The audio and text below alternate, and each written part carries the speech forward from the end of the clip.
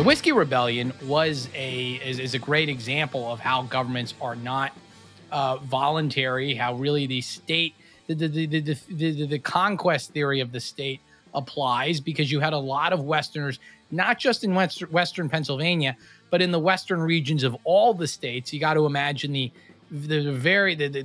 extremity, the very western part of the United States during this time period was the Mississippi River.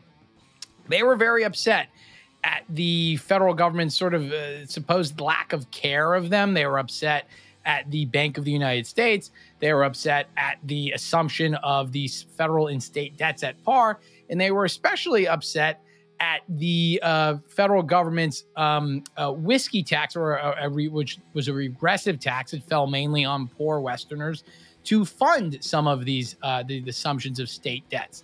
Now, Hamilton had said in the Federalist Papers that these, what were known as internal taxes, so you can imagine not tariffs, the taxes that aren't tariffs on foreign goods, they wouldn't really be used that much. They would be confined, I think in his words, to a narrow compass, sort of a narrow boundaries. Of course, that was before the Constitution had to be ratified. So now he's going to decided to push for higher taxes, push for new taxes on whiskey, etc.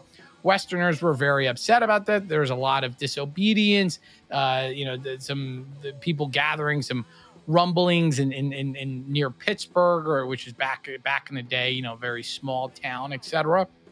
So Hamilton is urging Washington to sort of suppress the rebellion. So they basically drag about 13,000 militiamen and then some others to Western Pennsylvania to make a demonstration of the government's power. And one of the reasons they did this, I didn't explicitly mention this, but you alluded to this, was that during this time, we were trying to set our foreign relations with other governments. So there was the famous Jay's Treaty that was being in the process of being negotiated this time, and Hamilton really wanted to sort of flex the muscles of the United States to show that, hey, we're tough just like you guys, because we can bully around our citizens, so to speak. It doesn't really help his case, but I think it sort of illuminates some of his motivations. The rebels disperse. Hamilton was basically in charge of the soldiers for a long period of time after Washington left. Hamilton and his forces, they wanted to round up some of these suspects or accused agitators. One of them was Albert Gallatin, a former anti-federalist. Hamilton and some others, they wanted him and his supporters to be really tried. And then back then, this disloyalty to the government could be met with by execution, by death. Those don't happen, but Gallatin gets the picture and he gets kind of scared. But it's a great example of how the government, it's a great instance of cronyism. The government first assumes state debts, right, which benefits a lot of speculators, and they pay off these state debts by raising taxes on poor people, right? And these poor people resist.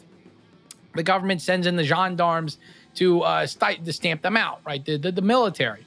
And it shows that Hamilton really had, in my view, he had bigger ideas than just being a Secretary of the Treasury.